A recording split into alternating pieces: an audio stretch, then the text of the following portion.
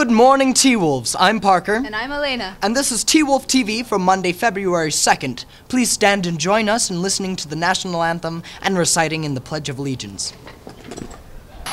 Oh, say, can you see by the dawn's early light what so proudly we hailed at the twilight's last gleaming, whose broad stripes and bright stars through the perilous fight, oh, the ramparts we watched were so gallantly streaming, and the rockets red galore, the bombs bursting in air gave proof through that night that our flag was still there. Oh, sailors, that's the spangled banner and wave. Oh, the land of the free, the love of the brave. I pledge allegiance to the flag of the United States of America and to the republic for which it stands, one nation, under God, indivisible, with liberty and justice for all. Congrats to the New England Patriots who won Super Bowl 28-24 over the Seattle Seahawks. The game came down to the wire when an interception by New England at the 1-yard line saved the game for them. Quite an exciting ending, complete with an end zone brawl started by the Seahawks and an ejection. Everything you'd expect from the Super Bowl. Congrats, Patriots. Seniors, if you have been accepted to the University of Utah or plan on applying to the U, please come to the Little Theater for Flex on Tuesday, for our U of U rep Ryan has important information he would like to share. Seniors, there are 5 Keys to Success scholarships available. They can be found on the KTS website or at Mrs. Ship's desk. Congratulations to our visual art department.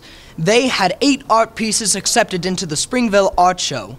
The average for the state is 2 to 5. They also received 2 big awards. Madeline Reinhard was awarded the 3rd Congressional District Award for her mosaic. This piece will hang in Washington, D.C. and will represent our district. She and a parent will also fly back free from Southwest to D.C. to attend the awards ceremony. And a huge congratulations to Miss Anna Davis, who was awarded the BYU David O. McKay School of Education Art Education Teacher of the Year Award. T-Wolf TV spoke with Ms. Davis about the awards. So on Friday, we found out about the Springville All-State High School show, about the award winners for this year, and we had 2 big awards from Timpanogos High School. The first award is the Congressional District Award. Madeline Reinhard and her piece Forbidden Fruit won first place for the 3rd Congressional District. So that means that her piece is going to be representing our entire congressional district. It will hang in Washington, D.C. for a year. And Southwest Airlines is going to fly her and a parent to Washington, D.C. for the award ceremony. So that will be really great. Send your congratulations to Mads. The other award that I was thrilled to read was that I was actually chosen as the McKay School of Education Teacher of the Year. So that's chosen from all the teachers in the state of Utah. And every year, as part of the show, they do a booklet spotlighting one teacher. And so that year, this year it will be on me. So.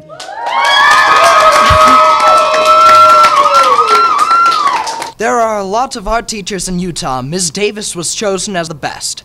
And she is right at THS. And we have the opportunity to be taught by her.